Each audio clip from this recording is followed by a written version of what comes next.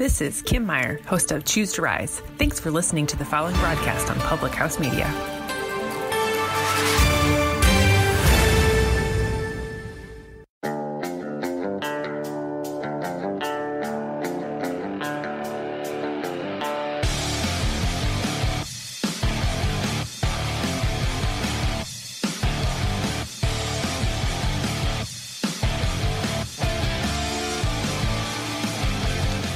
Hey everybody, welcome to Beauties and Headcanons, where we're nerdy, and you probably are too. And welcome to the month of Star Wars. With the new Star Wars movie coming out, we wanted to just take a month and look at all of the Star Wars offerings, especially some of the best of the best. And this week, we're going to be talking about The Mandalorian, the new series by Disney Plus that has kind of been taking the internet by storm, even upsetting Stranger Things as the most streamed show available. So first, before we get started, I have a little special guest host available. We have Aurelia, and she is not really a huge Star Wars fan, but I think The Mandalorian may just win her over, and she wanted to share her thoughts on it. So go ahead, Aurelia. First of all, as she said, I'm not that big of a Star Wars fan. I've never really understood the concept, but my mom and my mom's boyfriend wanted to watch it the other night, and they kind of forced me to. But at the end of the first episode, we see Baby Yoda, I guess, in this little pod, and that night we ended up watching all 4 episodes. But what I think is really interesting is that the main character, all we really know are 4 things. That he's a Mandalorian, and he's a bounty hunter, and that he kind of has a scarred childhood, so therefore he doesn't like droids.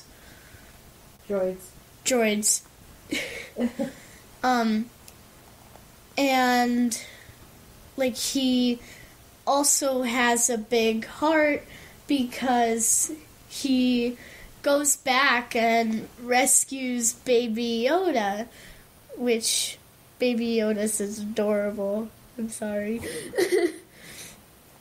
But I guess that's it. Alrighty. Well, I mean, I think, this is just an indication that if, Mandalorian could reach out and appeal to somebody who isn't normally a Star Wars fan, I think that's a really great indicator of just how good this series is in general. Yeah. Was there anything else you wanted to say about The Mandalorian? That you should watch it. Well, hopefully everybody listening already has watched it, because this episode is not necessarily going to be spoiler-free. We may be discussing certain things from the episodes up for episodes 1 through 4. I think episode 5 may drop by the time this episode is aired, but all the information for episodes 1 through 4 is on the table. We may talk about it, we may not, but just to give y'all a heads up, if you don't want any spoilers, yeah, if you don't want any spoilers, you might want to click away now and come back to it after you're caught up. I did also want to mention, though, to all the listeners that I think it's hilarious. Aurelia not only doesn't like Star Wars, but she vehemently doesn't like Star Wars. So even though I took her to go see The Last Jedi when it was out in the theaters, or A Force Awakens, I think it was A Force Awakens. We saw A Force Awakens, and she loved Rey, but she was all like, there's never any, powerful female role models, and I just don't want to watch Star Wars. It's just a bunch of guys being, BA, and being awesome, and not too many with the girls. And we were like, no, that's not true at all. If you watched any of the old stuff, you would see that there's always a female. Oh my gosh, kicking butt and taking names. The biggest one in the galaxy, Princess Leia. I know, exactly. So it was like, you clearly need to be educated, kiddo. And halfway through watching The Mandalorian, she's like, we got it on recording that she goes, I think maybe I might want to watch the whole timeline of everything. And I was like, wait. What did you just say? Hold on. We need to record this. So we totally got a recording of her saying that she might want to watch the whole timeline. That is awesome. It was a monumental, epic moment.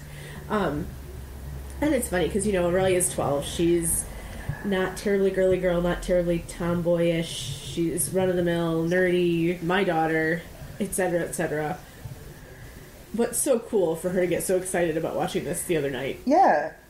Yeah, I mean, it's really cool to, just sit back and kind of watch your kids get excited about something, even though Jason's like only 3.5 and he can't really talk or communicate well yet, I can tell when he's really excited by something, and that's when he calms down.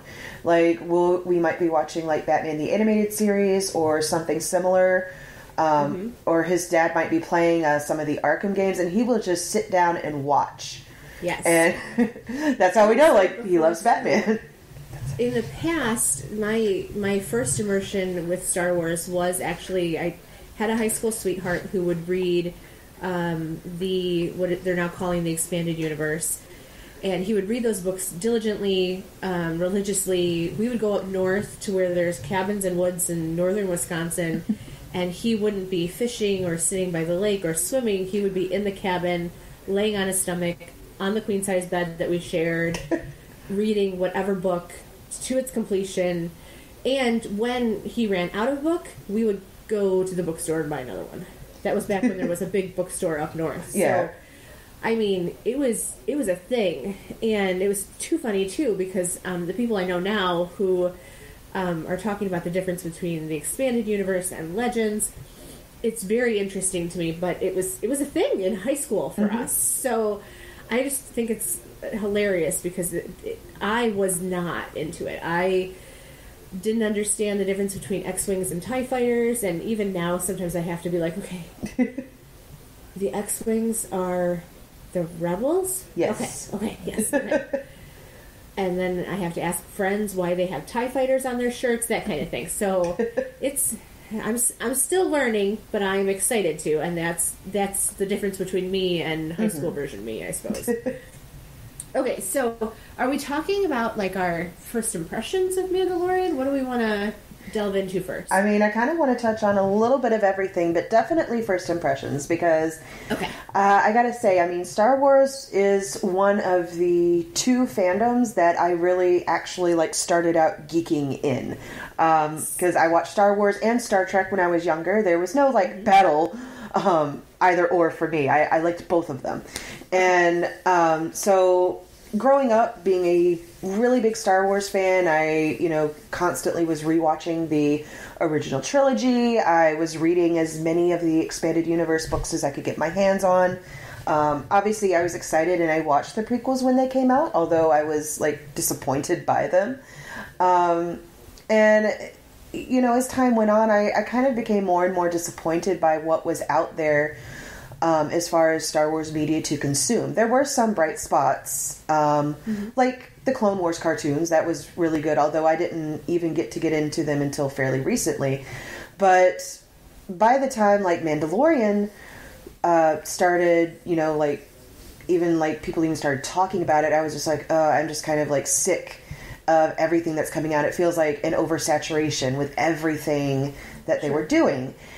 So, like, I didn't read anything about it. I wasn't interested in it when it first came out. And when the episodes first started to post, everybody obviously started getting excited about it. And typical me, I'm kind of like, well, if everybody's excited about it, that probably means I'm not going to like it.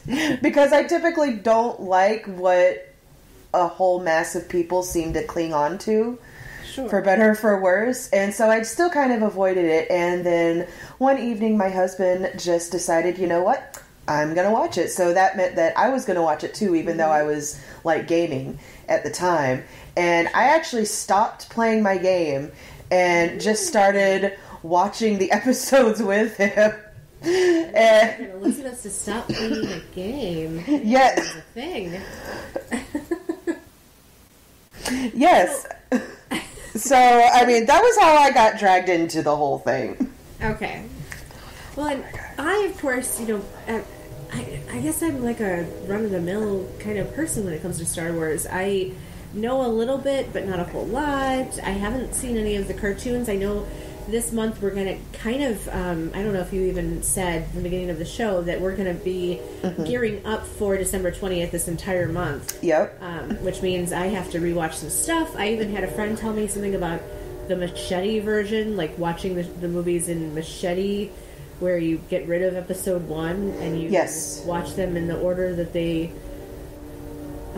sort of the way they came out, using 2 and 3 sort of as like flashbacks as opposed to. So I was like, okay, sure, I'll cut it all up. Like, sounds good to me. But it's interesting to me about Mandalorian is that I felt like Solo and Rogue One both had that element to them where they were not necessarily to the main plot line, just like Mandalorian kind of is. But this one feels like a better movie to me. Like, I know they're 30-minute shows, but they feel like there's a different element there. And I was trying for a while to figure out what the big difference is, because I felt the same way as you do with Solo and even sort of with Rogue One. I didn't feel like I was really watching something cohesive to the rest of the storyline.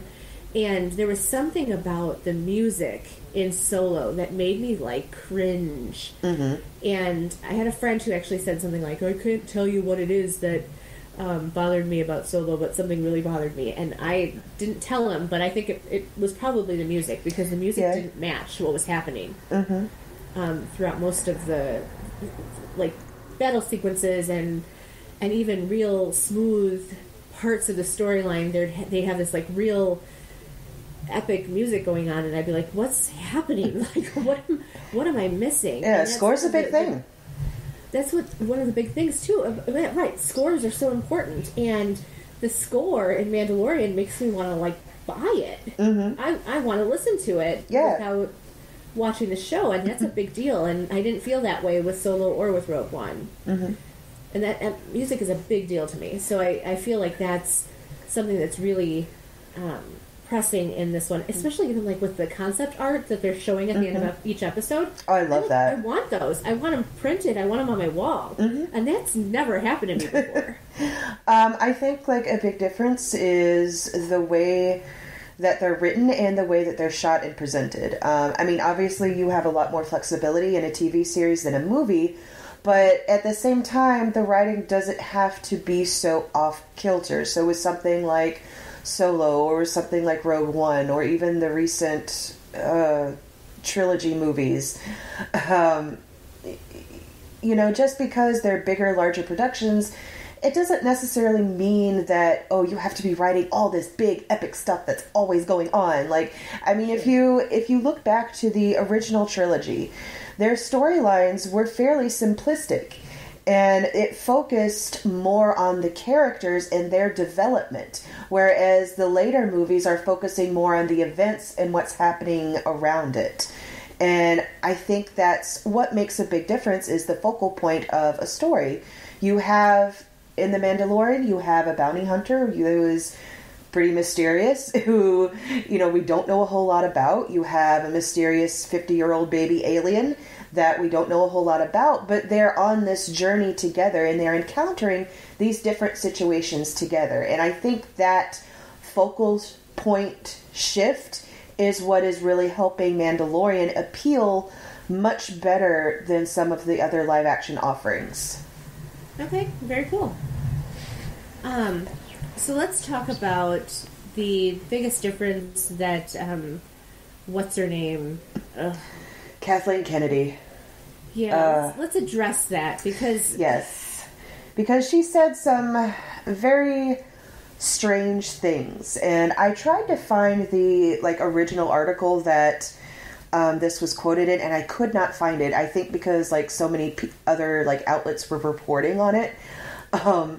But if I remember the original one correctly, they had been talking about all these rumors about episode 9, about how, basically it's kind of a jumbled mess and that they're rushing to finish it, and they have X amount of different endings that they're trying to figure out and go with, which, I mean, honestly, this late in production, you should not be at this point. You should not still be cutting together a movie. You should be finished by this point. In 18 days. Yeah. There is no reason you should be this late into production and you're still putting the movie together. So, I mean, right. I kind of figure that's a bit of gross negligence on everybody's part. But, Kathleen Kennedy obviously wanted to come out and kind of try to soothe those fears, but she didn't really do so because... Did the opposite. Yeah, because in talking about it, she was talking about how, they were putting together the story, and she, I guess, was trying to throw shade at the Game of Thrones writers, who probably deserved it, admittedly, and also, the writers for the MCU and everything like that, saying, oh, well, we're putting together the story basically from scratch. We don't have any source material. We don't have long novels or comic books or anything to draw from. And it's yeah, we're just going to ignore this whole expanded universe over here. Right. Full of novels, full of comic books. The fact that she said that is so, rude. I've got no better word for it. And, I mean, George Lucas... Imagine being one of those writers or being someone like... George Lucas nodded to the expanded universe before Disney took over. He was like, yes, that's it. Dunzo. And then they come in and they're like, nope, that's not canon anymore. Shut the front door. Are you kidding? Well... I found that out and I was like, wait a minute. All those books that everybody was reading in high school, you mean that was not canon? Well, I know the reason that they made it not canon. I don't necessarily agree with it, but... Okay, what's the reason? Tell me. Instead of having, one or two publishing companies and a handful of authors, there were lots of different companies and lots of different authors that were churning out this content for Lucasfilm. And because of... Can I just interject for a second, though? Because that's very much like how the MCU did it. We did that episode on Stan Lee. We know that comic books were written by tons of different people. I know, but here's the thing. At different times. Okay, I'm mad at Kathleen, not you, I swear. I know. And see, the thing is that those comics are still under Marvel. Marvel still has those rights. The rights for all of the different books are not necessarily all under the same thing. Different authors may hold different rights, depending on what they negotiated in their contracts. Different publishing companies might have different things depending on what they negotiated. So, I mean, personally, I think they should have taken the time to negotiate bringing everything in, but they decided not to, and they decided it was too much trouble. And so what they did instead is, one, they turned the expanded universe into the legacy universe or whatever, which I never call it because it's the expanded universe. It always will be the expanded universe for me. Right. And two, they will go out and they will bring in certain things from that expanded universe into canon.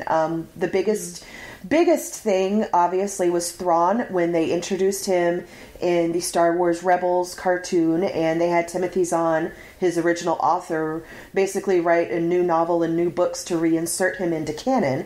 And I know that they have brought different little storylines and things into the canon for various bits of inspiration. So it's not necessarily that it's never going to be canon. It's that basically they can cherry pick now. They can go in and say, okay, well, this is a really cool storyline, so let's try and get in contact with these people and get the rights, and we can do this now, as opposed to doing everything beforehand, I guess. But then, doesn't that mean Kathleen's just being ignorant? Yes. Yes, that is exactly it. I mean, because they do have the source material. They have things they could pick and choose, all these different options, and people who would be more than willing to say, I would love to sit down at coffee with you for a couple hours and talk about this book I wrote in 2001. Like, come on. Yeah. So, those comments she made were just rude and ignorant. Yes, basically, yes. I mean, and every Star Wars fan who has any inkling of love for the expanded universe has just been raking her over the coals in the internet. And now I'm not going to sit here and say that all of the expanded universe is just the bee's knees and it's the best thing ever and everything. You know, obviously, the expanded universe was basically published fan fiction. And like fan fiction, there is good and there is bad.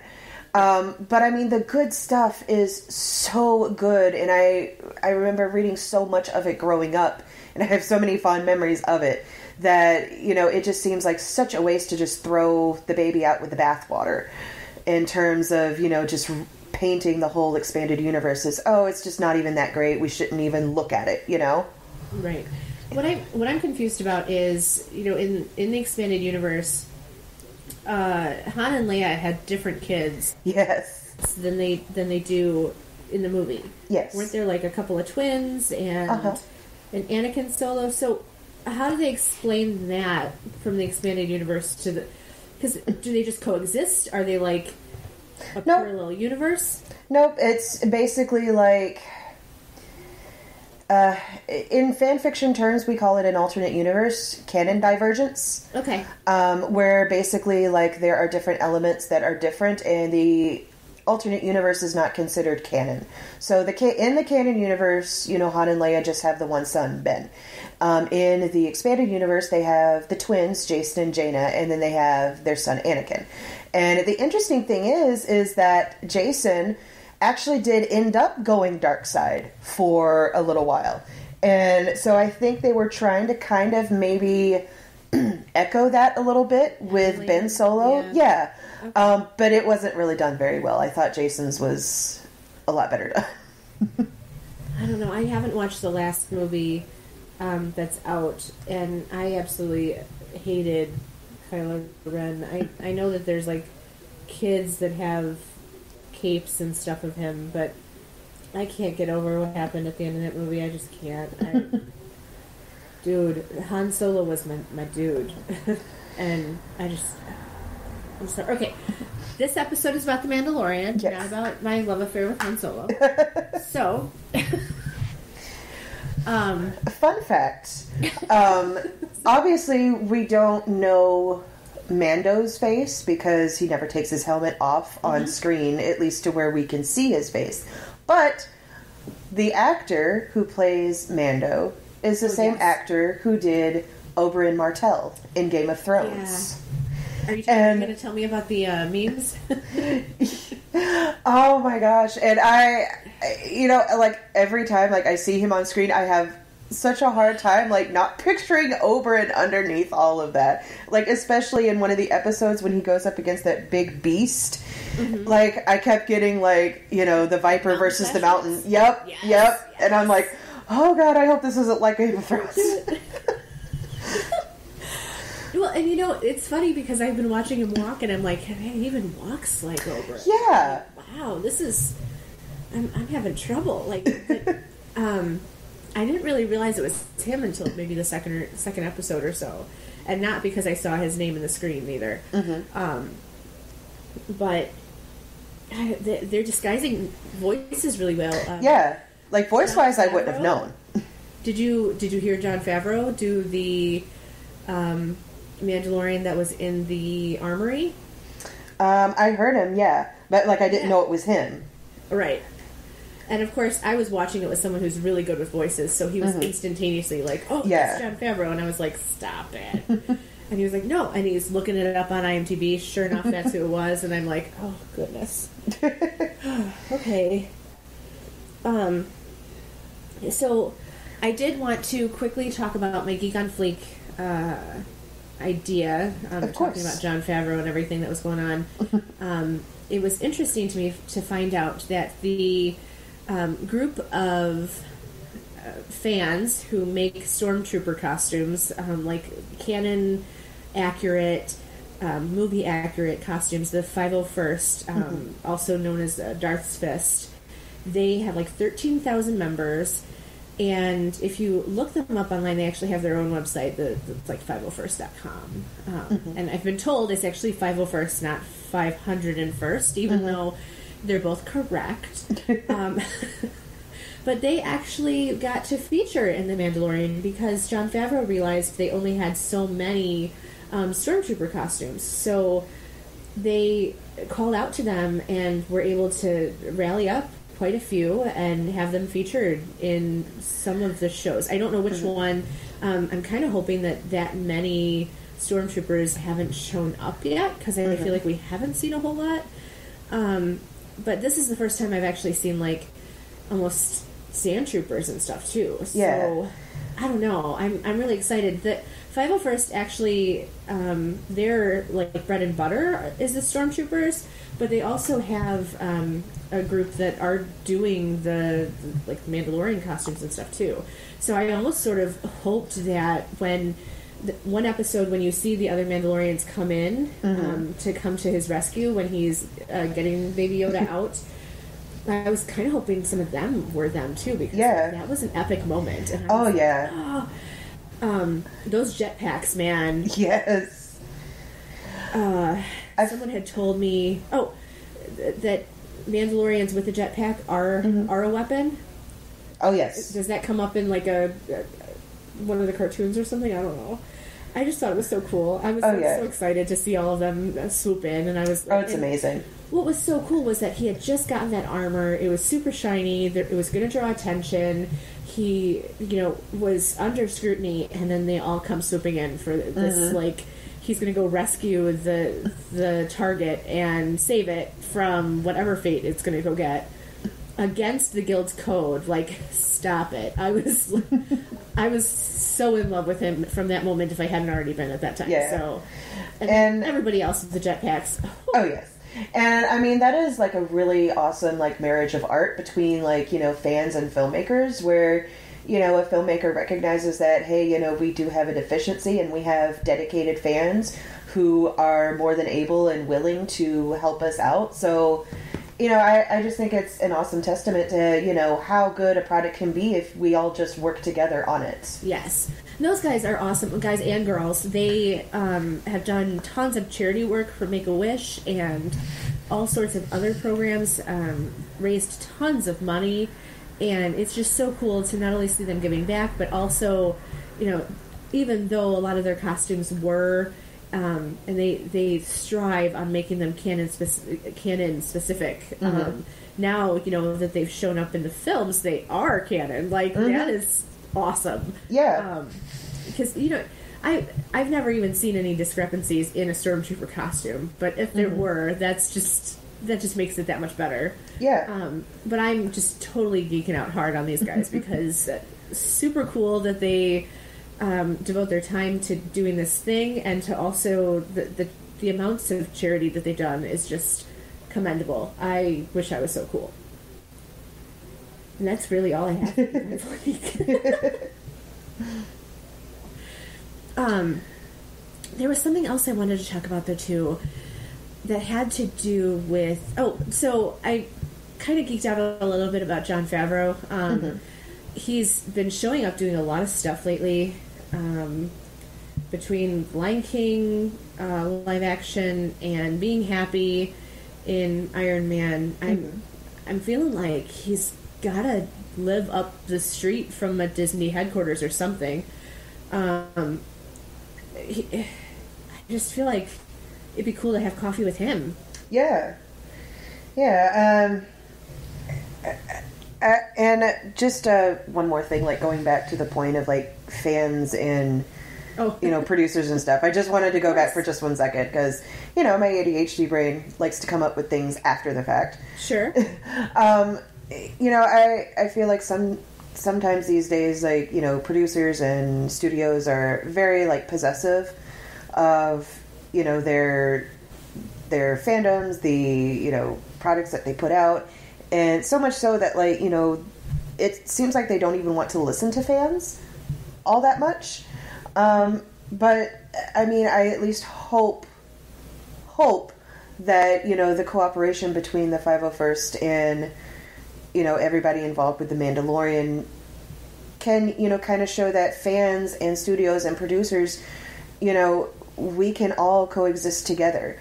And this fandom, this thing that we love, it doesn't just belong to one person, it belongs to all of us. I mean, obviously certain people are going to make profits off of it, but it's for everybody. And that's what I think is so interesting about the Kathleen Kennedy thing too, is that it seems very there's a big disparity there between her comments about the source material and Jon Favreau going out and being like, let's get these guys in here and and she seems like, she seems very it's my way or the highway kind of thing. Not in it. Yeah, no, that's where I was going with that for sure. Just you know, the difference between knowing that you have a wellspring of people that want to see this do well, versus thinking that you're an island. There's so much to do and so much that can go on, and I'm almost like scared to hear you say that about the film coming out this month, because gosh, I hope that they hit it hard. I have a bad feeling. I know people who have been really disappointed in stuff lately, and there's always sort of a weird nostalgic thing going on when they take something that we grew up with and they have to make it for an audience that's different than we were, but also very much the same. I've been reading a lot lately about you know, children still wanting to interact with a television or media personality in the way that they know that they like kids, and they know that they reach out to their fan base or children in any way, shape, or form. And all of us now at this point we're all children. We all want to be reached out to, but we're also able to contribute to this story too. And I think it's like, gosh, there's always so much riding on something like this. You know, we were so worried with the MCU as well. Yeah. And, I was always pleasantly surprised with whatever came out. So I'm kind of hoping in the next month or so, the next couple weeks, I'm going to delve myself into the lore and the books that are out there. So I'm going to try and read up on Tatooine, and maybe I'll fashion myself an Ewok and all kinds of cool stuff. Because, I mean, Elisabeth, I have been wanting an Ewok since I was like 12, for sure. I don't know how I'm going to get myself one because I can't go to Endor, but Endor's gone. So, but yeah, and you're never at a loss for words. No, I just get tongue-tied, and because the thing is, I don't think any fan goes into something wanting it to go badly. Right. You know, we go into it wanting it to be good. You know, every movie I've, you know, go and watch, I want it to be good. I don't want to sit there and intentionally watch what I objectively think is a bad movie. You know, I go in there and I'm like, okay, I hope it's going to be good. And sometimes it is good and sometimes it's not good. And if it's, you know, I mean, I get my thoughts on it either way. But, you know, I do kind of take a little bit of umbrage with certain, a little bit more toxic parts of the fandom who think that, you know, you just have to love everything that comes out. And if you don't love everything that comes out, then you're not a real fan. And, you know, you're expecting it to be bad, so then of course it's going to be bad for you. Like, you know, you got to go, you know, positive mindset and everything like that. And I'm like, you know, I've always thought it's a mark of maturity to be able to look at something you love objectively and to be able to look at the things that are not good with it and acknowledge that. And the fact that you still love it in spite of those flaws, you know, I think means that you are a good fan.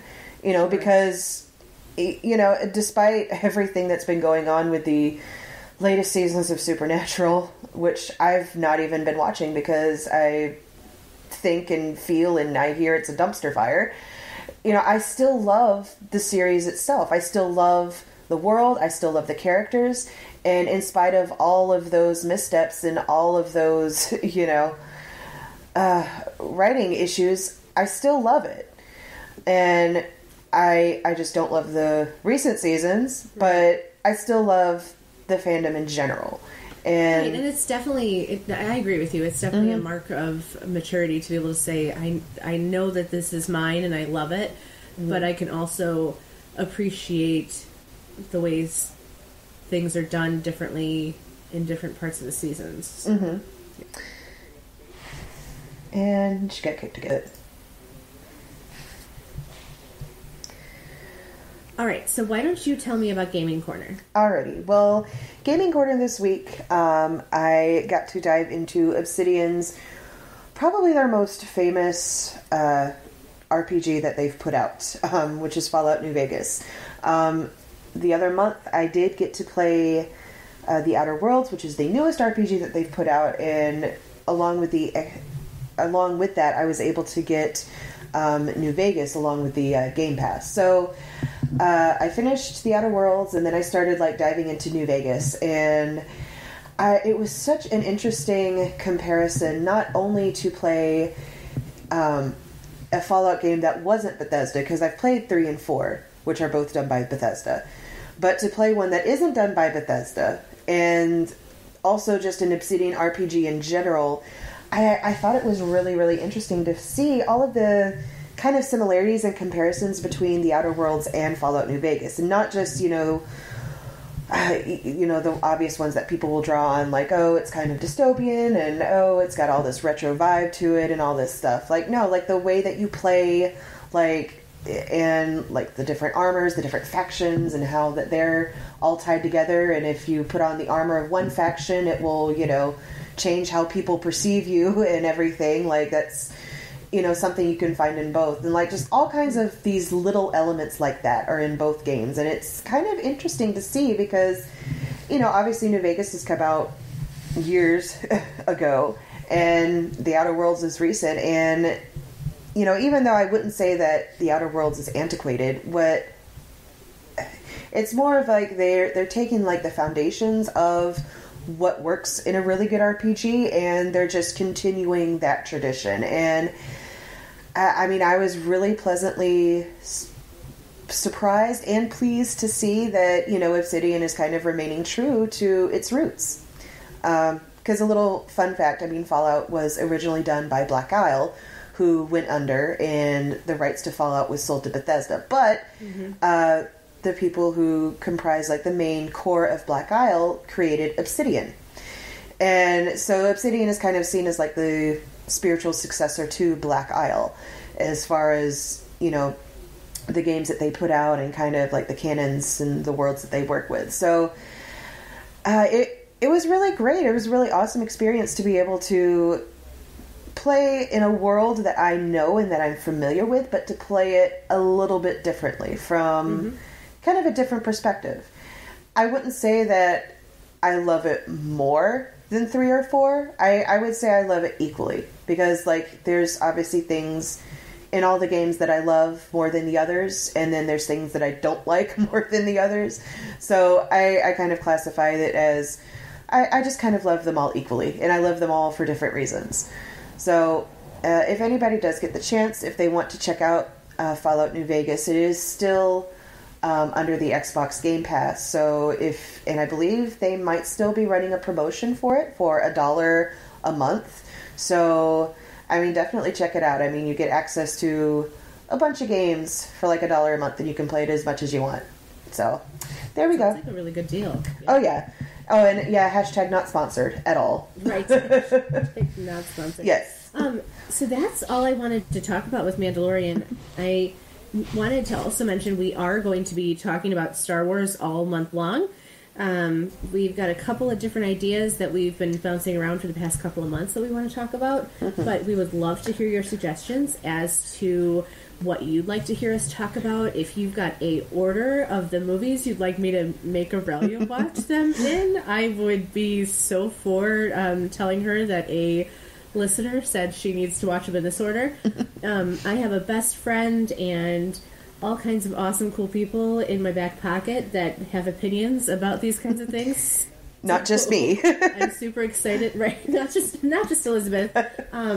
So I'm super excited to kind of delve into the universe and, watch the cartoons that are on Disney Plus, something I've never been able to do before, as well as go back and watch all the movies, too, and things that I missed when I was 12, trying to figure out the difference between X-Wings and TIE Fighters, and asking, a 8-year-old to explain them to me, and who's fighting who, and why is this Rebel 1, and who's this guy, and what's going on.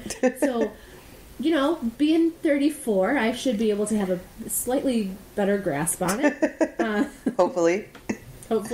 And hopefully I'll be able to teach Aurelia a few things, but that also could depend on you. If you can teach me a few things, maybe we can all get it together and by the end of the month, be in a universe far, far away. Yes. That being said, please comment and talk to us on all of our social media. We've got Facebook, Twitter, Instagram, and I'm sure there's something else out there. Tumblr. It is Beauties and Headcanons. And with that, I'm Lindsay. And I'm Elisabeth. And thanks for getting nerdy with us today on Beauties and Headcanons.